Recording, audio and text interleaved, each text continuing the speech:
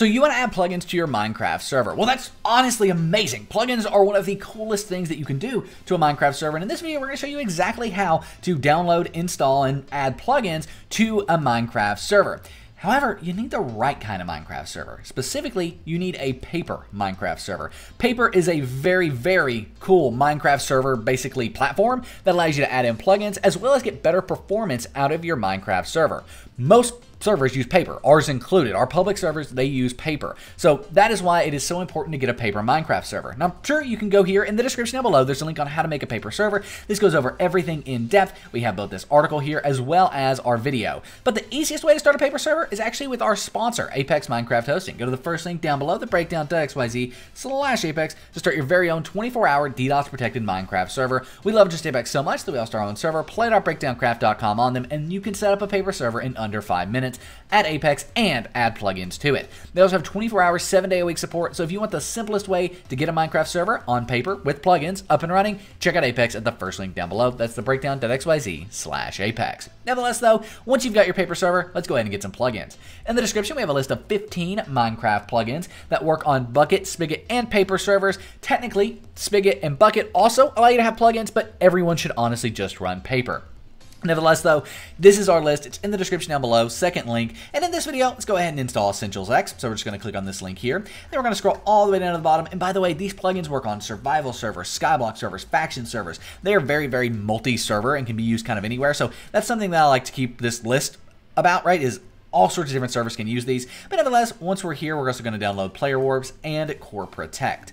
So with these, we can then go ahead and close out of this and start the download process. Now, most plugins are going to be hosted here. They're going to be hosted on Spigot, right? And so once we're here, we want to click on the download button, and then right like so, it's going to take us here where we want to make sure that we download the Essentials X that's required, and then Chat and Spawn as well, I would recommend. You may need to keep these in the bottom left or save them on the center of your screen if you're on Firefox. Nevertheless though, at this point, we want to go ahead and download Player Vaults as well. This time, it's not going to take us to like an external download page. It's just going to download. So we click download here and boom, it downloads. This adds in Player Warps to Minecraft where players can set their own warps and warp around and check out other builds. Then we have Core Protect. Core Protect is basically a plugin that's an anti-grief plugin, right? If someone griefs your server, you can fix it with Core Protect very easily. Nevertheless, just scroll down, click on the yellow download Core Protect button, and then click on the download now button on Spigot's website.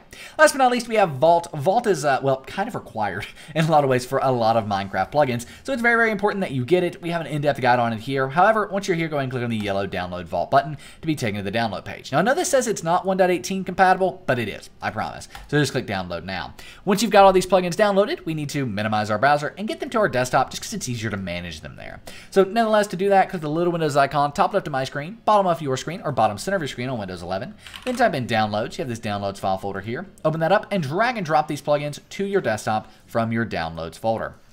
Now, with these plugins on your desktop, we have a lot. We have Core Protect, Player Warps, Essentials, and all of its other sort of plugin extensions, and Vault, which is required for both Essentials and Player Warps, and maybe even Core Protect. It's basically required for a lot of plugins. So nevertheless, let's go ahead and open up our paper server here. Now, in your paper server, you should have a plugins folder. If you don't have a plugins folder, well then you don't have a paper server. So you need to go make a paper server using the guide in the description or using Apex. Once you've got your paper server though, you've got your plugins folder, open that up. To install your plugins, all you need to do is drag and drop them into your plugins folder. It's that simple. Any plugins, just drag and drop them into the plugins folder right like so. Excuse me. Now we want to go ahead and double click on our run.bat file to start our server, right? That's going to get our server up and running. And here we are in Minecraft, right? We're on the multiplayer menu. I will meet you here once the server is started to, well, basically join this server and show you that the plugins are working. As you can see, our server is actually up and running here. I just did a failed take and had to join and leave. But anyway, here we are. The server is up and running. We can go ahead and direct connect to our local host. This is just a local server, so that's how we're going to do that. I'd also recommend opping yourself if you haven't already at this point. Come over to your console and type op and then your username, hit enter. I'm already op, so it's not going to change anything, but I'd recommend doing that. That way, once we're in game, we can do /plugins, right? And that will allow us to see all of the plugins that are installed. Core Protect, Essentials, Essentials Chat, Essentials Spawn, and Player Vaults, or Player Warps and Vault are all installed, showing that all 6 of these plugins are working. We can also, let's make it daytime real fast. There we go. And we can also see that these are working in this way. So let's go ahead and place these down, for example, break a few blocks right like so. And then we can do /co space I and see, hey, who placed these? Where did these go? Okay, I placed these. Who broke these? Oh, Nick broke these. Okay, well, that's not good. Let's go ahead and roll it back. So we can do /co rollback user and then my username. time is going to be like 3 minutes, and then action is, or not action, excuse me, and then radius is going to be like 10 blocks. So boom, and as you can see, it deletes those, and we can still see though that, hey, at one point I broke these and now it's been X'd out, been undone. You can also do things like set a spawn, so you can do /set spawn, enter, and then run forward. This is going to be Essentials that's doing this, boom. Essentials also adds in kits and all sorts of other awesome stuff. It's too much to cover in this little video here, but we also have player warps, so we do /pwarp, bam. There it is. There is the player warp GUI. You can set P warps and all of that stuff. There we go, player warp set test. Oh, I don't have $500, I need some money. But nevertheless, as you can see, you can now do all that stuff, and we can check these config files. How do you do that? Well, that's gonna be how you kind of customize your server. So here we have our plugins folder, and in here, as you can see, we have all of these different config files in these folders.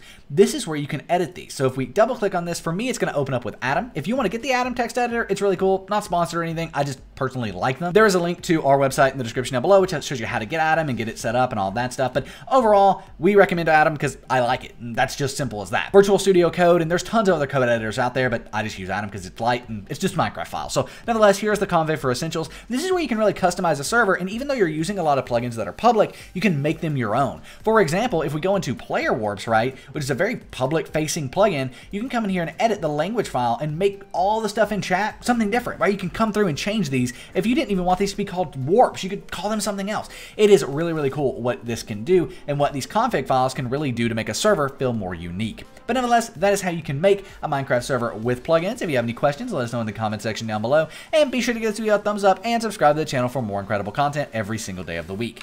Again, you can do /plugins in game. By the way, if it's green, it's working. If it's red, it's not working. If it's yellow, it's kind of in a limbo state. Basically not working. Anyway, my name is Nick. See you in the next video. Subscribe, and I'm out. Peace.